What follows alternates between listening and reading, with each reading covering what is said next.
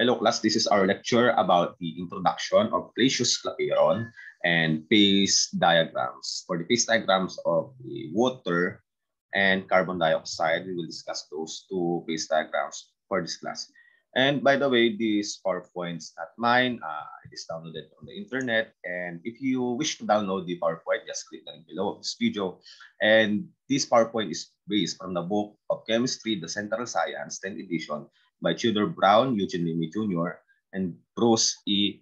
Bursten, the chapter 11 of intermolecular forces, liquids, and solids. But in this discussion, we will jump to the slide number 38, since we are only talking about the Clausius-Clapeyron equation and the phase diagrams. Just an introduction of phase diagrams, which is the phase diagram of water and carbon dioxide. Okay.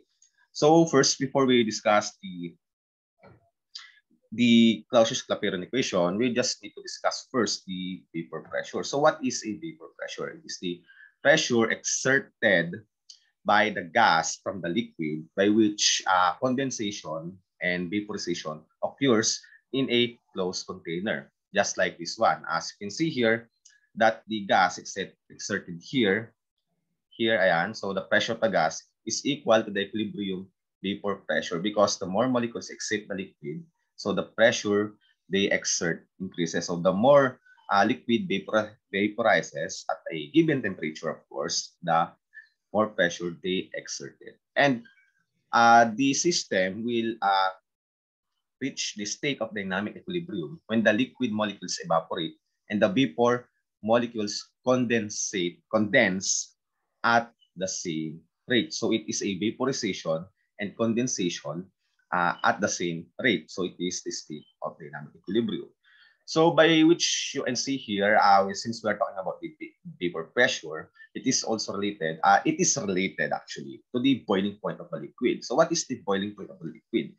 Alam nyo naman yan, di ba? Kapag nagpapakulo ka ng tubig, kapag kumulo ng tubig, syempre in some languages, sinasabi na, uy, na-reach na ng water yung boiling point niya kasi kumukulo na yung tubig natin, di ba? Kapag nagtitimpla ng kape. So ano bang definition ng boiling point? So ayun, as stated here naman, the boiling point of liquid is the temperature at which the vapor pressure is equal to the atmospheric pressure. So the vapor pressure of the liquid is equal to the atmospheric pressure, the pressure from the surroundings. Kaya kung napapansin nyo, yun ay kumukulo. And as you can see here, the normal boiling point is the temperature at which its vapor pressure is 760 torricelli or 1 atm. And as you can see here from this diagram, na from the yung y-axis natin, it has even temperature versus vapor pressure, which is torricelli. And as you can see here, the boiling point of water when it reaches 1 atmospheric pressure or 760 torricelli, 100 degrees Celsius yung boiling point niya. And for the ethyl alcohol, it is 78.3 degrees Celsius and the ethyl ether is 34.6. So ano ba? Bakit ba na-discuss itong vapor pressure na to? Kasi nga, dito na-related yung ating Clausius-Clapeyron equation. So what is the Clausius-Clapeyron equation, sir? Ano bang significance niyan? Kasi nga, we want to obtain the vaporization, the enthalpy of vaporization of that liquid. So how do we determine? So we use the Clausius-Clapeyron equation. But how? We are going to manipulate the data points that we are going to plot in our graph. Now here, as you can see here, yung point natin dito is exponential siya, kung mapapansin nyo naman, or logarithmic yan, I think. Kung mapapansin nyo, na-express siya in terms of torricelli and temperature. But ito yung y-axis and x-axis. But dito sa Clausius-Clapeyron equation, kung mapapansin niyo, yung y-axis natin, it is the natural logarithm of pressure and the reciprocal of temperature expressed in Kelvin. Dito naman, syempre, it is atm. And syempre, ang slope natin, as you can see here, okay, magpana nga tayo dito. Okay, let's have a pen here para mas ma-discuss natin siya ng mas maigi. And kung mapapansin nyo naman guys, ayan yung ating graph natin here. As you can see here, we have this slope, which is syempre, yung slope natin has a negative value or negative m.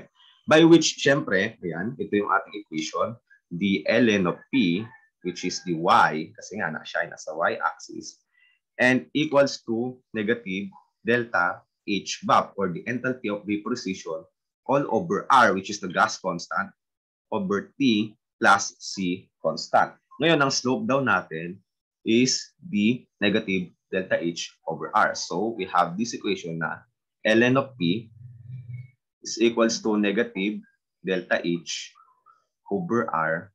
Ayan. So, we have to enclose this one. And the x-axis is the reciprocal of temperature, plus C. So, this one is the Y, this one is the M, and this one is the X. And this one, of course, our y-intercept. For us to form the y is equals to mx plus b, which is, alam naman natin yan, it is a linear equation. But sir, sinabi nyo kanina that using this Clausius-Clapeyron graph, madedetermine natin yung enthalpy of vaporization. But how? Okay, we have a series of data. Actually, hindi makapag-provide ng example for this one. Let's suppose that we have a temperature and pressure given for a specific liquid, and we have this data. And then, syempre, itong mga to, ipa-plot nyo siya, of course, not as this. Kasi, kapag yan yung ginamit ninyo, makaka-obtain kayo ng graph dito. Hindi tayo maka-obtain ng linear equation. But rather, you have to manipulate the data in a way that it will obey the Clausius-Clapeyron. So, you will plot in the x-axis yung reciprocal of P, and then the ln of P, then tsaka nyo lang siya pa-plot, then you will obtain a linear equation. By which, of course, syempre, di ba, as you plot, maka-obtain kayo ng equation of the line, diba? Equation of the line, which is yun nga, maka-obtain kayo ng negative slope. So from this data, maka-obtain kayo here, diba? As you all know that the slope here is equals to negative delta H over R. So negative delta H over R, ayan. So syempre, criss-cross multiplication, you will obtain the delta H of vaporization is equals to negative the slope or the M times R. Sir, what is the value of R? R is a gas constant which has a value of 8.314 joules per mole Kelvin. And syempre, once you plot the data using linear regression analysis, you will obtain some values here, i-multiply nyo na, and you will get the value for the enthalpy of vaporization for that certain liquid. But again, I can provide an example because this is just an introduction for the concept of the Clausius-Clapeyron equation. Okay? Okay, next naman natin. Okay, so we're done with the Clausius-Clapeyron equation with regards to the vapor pressure and the relationship of temperature and pressure of a liquid, the normal boil point. Now let's go at the phase diagram. It is again the relationship of the pressure and temperature of a certain liquid, but we have to consider the states of matter that they are going in. Let's say, for example, of this phase diagram of this liquid vapor interface and solids. So it is the y-axis, ito yung pressure natin. I don't know what the unit is. And then we have this temperature. And then as you can see here, the point at the certain temperature, ayan, and at certain pressure, the state of our liquid will be solid at a specified value of pressure and temperature. The states of our substance, I shall say, para mas maging specific tayo or general, in general, siya ay nasa solid. And then at this point here, mapansin niyo, nagkakaroon tayo dito ng sublimation to disposition for the conversion of solid to gas or gas to solid. Okay, but this is scope naman dito at A to B, at stated here, dito tayo nagkakaroon ng vaporization and condensation at the same time of a liquid at specified value of pressure and temperature. Now, pupunta naman tayo dito, it ends at a point, critical point B. Above this, yung above niyan, it is the critical temperature and critical pressure, which is the liquid and vapor. Hindi nyo na siya ma-distinguish kung anong states of matter, no substance that they are in. So we have this, so ayan. And from here, each point along this line is the boiling point. Depende yon, di ba? Depende yan kung, let's say, this pressure at the, okay, let's go to the example na lang. When the temperature, this temperature, at a certain temperature na tumugma doon sa may line, na 1 atmospheric pressure, which is syempre naman, yun yung boiling point ng ating substance. By which yun na nga, ma-reach niya, ito, it's either of the point here, dito sa may A to B na yan, pero depende pa rin. So, yun yung boiling point natin. And then, for this one here, ang diniscuss natin dito is all about the line between the condensation and vaporization because we're talking about the liquid and gaseous state. Dito naman is the interface between the liquid and solid, the point A to D, by which this one, syempre, states of dynamic equilibrium again, by which the rate of the melting and freezing of the substance is at the same rate. By which, syempre, at specified pressure and temperature, yung magiging substance natin, it can be either liquid or solid, depende dun sa may, yun nga, sa may temperature and pressure. So, bago tayo doon, dito naman here, dito naman, so kanina, between solid and liquid, dito naman is between solid to gas. Same principle, from the point A to C at a specified temperature and pressure. So, at this point, dito sa may point na ito, ayan, of this graph, doon tayo nagka-araw sa sublimation or pwede rin deposition at the same time. And pwede rin siya maging gas and solid. Okay? So, this is the typical example of a phase diagram. Napunta tayo sa may phase diagram of water. So, this is the water natin, di ba? Now, let's interpret this one. So, punta na agad tayo dito. Ito. The letter A, of course, is, ito yung tinatawag na point A is the tripole point. So, sir, what is the tripole point? Ang tripole point, by definition, is the existence of 3 states of matter at the same temperature and pressure at the same time at the same rate. Papansin ninyo, at 4.58 Torricelli and at 0.098 degrees Celsius, yung water natin are in the 3 states of matter at the same time. Siya ay solid, liquid, and gas at the same time. Ayan, so at the on natin, yan, the water. And then let's interpret again, thoroughly ulit, here at the point B, dito naman tayo nagkakaroon ng melting. Siyempre, di ba, at 180 N, di ba, we all know that the freezing point of water is 0 degrees Celsius. Na kung saan, the melting and freezing is exist at the same time in a dynamic equilibrium. So it can be either ice or liquid. Now, at the point C, dito na mag-occurs yung ating normal boiling point. Di ba? Dito na magkakaroon ng boiling point because na-reach na natin yung atmospheric pressure of water at 100 degrees Celsius. Familiar naman tayo dyan that the boiling point of water is 100 degrees Celsius. Ayan. So here, at 100 degrees Celsius, ma-convert na siya into, magkakaroon na tayo ng vaporization process and condensation process. And then, syempre, we all know, kapag tinaas mo yung temperature ng water natin, it will go at a gaseous state. Kapag naubos na yung tubig natin, puro gaseous state na siya at 1 atmospheric pressure at higher temperature. Pero pag 1 atmospheric pressure and at lesser than 100 degrees Celsius yung temperature ng water natin at 1 atmospheric pressure, siya ay nasa liquid state. So, mga ganon. And then also here, kung as you can see from this point, hanap tayo ng ayan, at D naman, at 280 atm, doon na yung critical point natin by which the states of the liquid and gas is undistinguishable. So this is again the typical graph for the carbon dioxide, same interpretation lang din. So the point X is the tripole point by which the solid, liquid, and gas exist at the same time in an equilibrium.